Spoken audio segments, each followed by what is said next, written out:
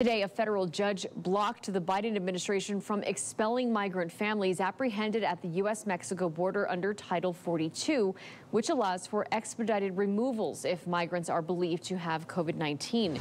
In his ruling, Judge Emmett Sullivan of the D.C. District Court determined that there are enough measures that can be taken to mitigate the spread of COVID-19. The order doesn't take effect for 14 days. The Biden administration has relied on the public health order linked to the pandemic to turn away adults and families apprehended at the U.S. border. Unaccompanied children remain exempt from the policy.